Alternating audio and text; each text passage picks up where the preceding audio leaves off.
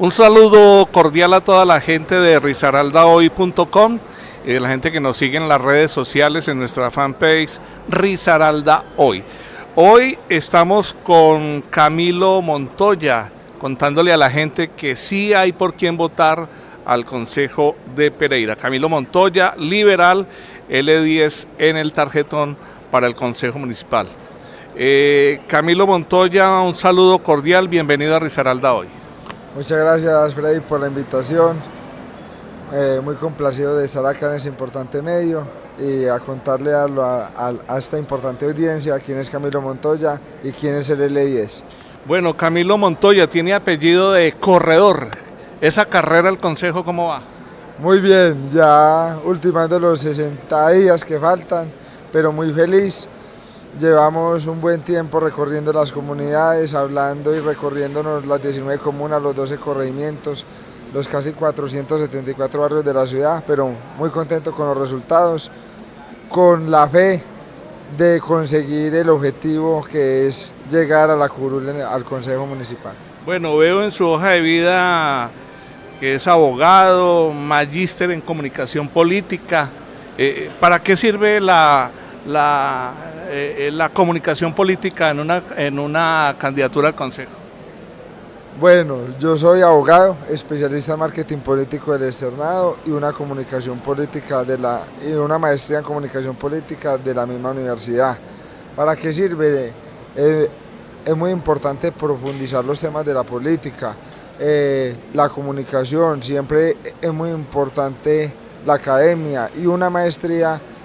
En diferencia con una especialización es que es más de investigación, es más con un estudio investigativo. Yo, por ejemplo, hice la tesis de la maestría en la comunicación de los ediles de Pereira. Hicimos un estudio muy serio sobre los 155 ediles, la forma de comunicar sus gestiones hacia la comunidad y con la administración municipal.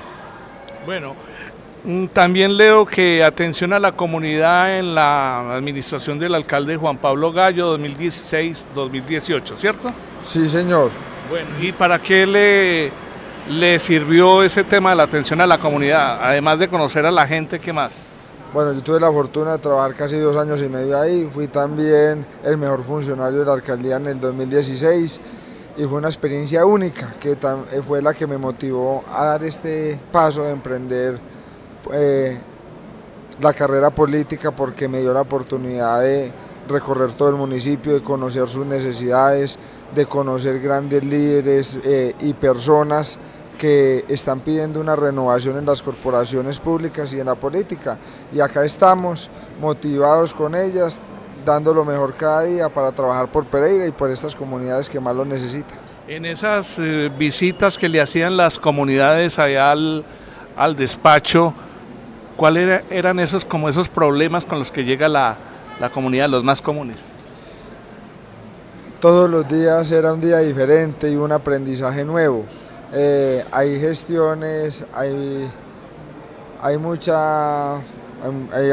problemáticas en la ciudad. A veces hay gente que iba a gestionar temas de infraestructura, a sacar el CISBEN, temas de espacio público, temas de movilidad.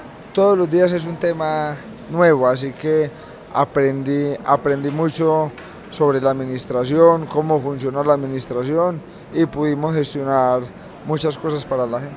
Bueno, veo un eslogan o un hashtag que dice "Soy Renovación". ¿Qué significa? Soy Renovación significa que soy alguien nuevo, que no era político, se movía en el sector privado, quiero llegar a renovar la política, hacer las cosas diferentes, pensar en una política diferente.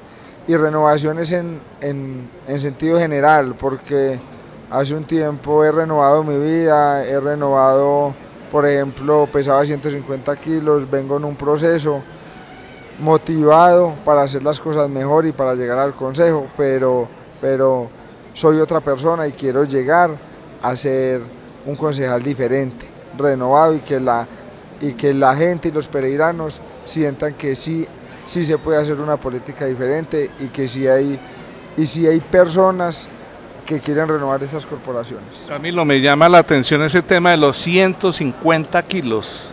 ¿Y cómo llegamos hoy? ¿Cuánto está pesando hoy? Hoy estoy pesando 102 kilos. 102 kilos y sigue bajando, me imagino. Sí, señor, sigo bajando y la idea es llegar por ahí a 95 o 90 kilos. Y sigue bajando en peso, pero subiendo en votos. Sí, señor.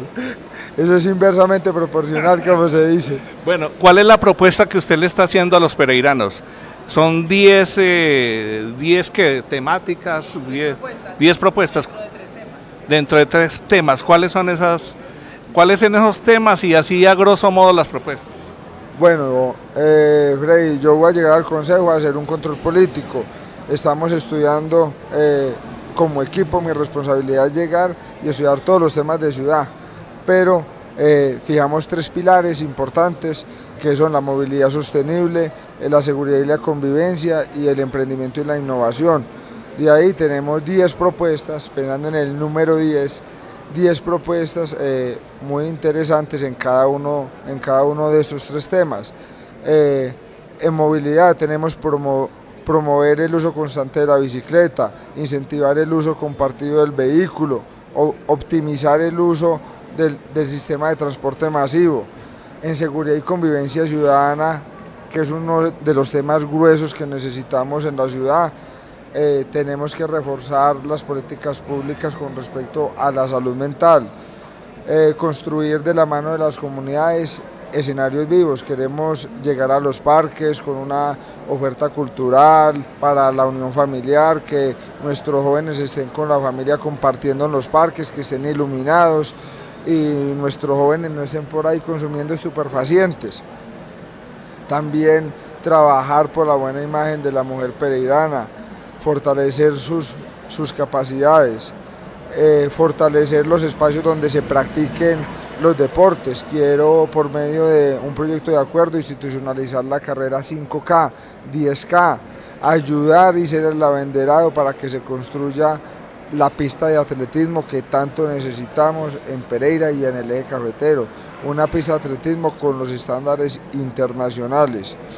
También algo muy importante en nuestras comunidades es fortalecer, aumentar los presupuestos al FIC, y el FIC es el Fondo de Inversiones Comunitaria, y el presupuesto participativo, que son formas de participación ciudadana que podemos llevar obras a las comunas y son la misma comunidad la que escoge. Entonces tenemos que crear estas herramientas, fortalecerlas para que la misma gente escoja cuáles son las prioridades en sus comunas.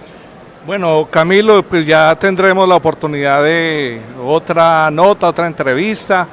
El mensaje que le puede enviar usted a los pereiranos para que voten por Camilo Montoya, el L10. L10, sí, señor.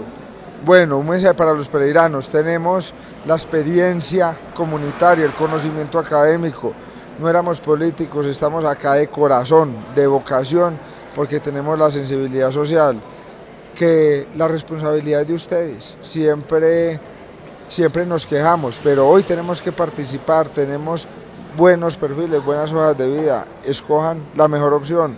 Acá tienen una muy buena, que es el L10, es Soy Renovación, Camilo Montoya, un pereirano de 29 años que ama profundamente su ciudad.